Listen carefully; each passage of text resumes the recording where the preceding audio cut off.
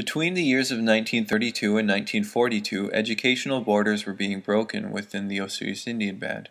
Under the direction of Chief Baptiste George, a school was constructed on reserve so the community wouldn't have to send their children away to residential schools. It was Chief George's dream that his people's children could learn about Canada's expanding culture within the context of their own heritage. In 1932, Anthony Walsh was hired by Chief Baptiste George to take over teaching at the Nk'mip Day School. Walsh, born in Paris, France, was of Irish descent and grew up in Scotland and England. He had previously taught for a year at 6 Mile Creek Indian School near Vernon and had a budding interest in Aboriginal culture. As a teacher, Walsh was special in that he had a heightened sense of understanding and tolerance for the time period. At the time, it was rare for white teachers to be respectful to the native way of life.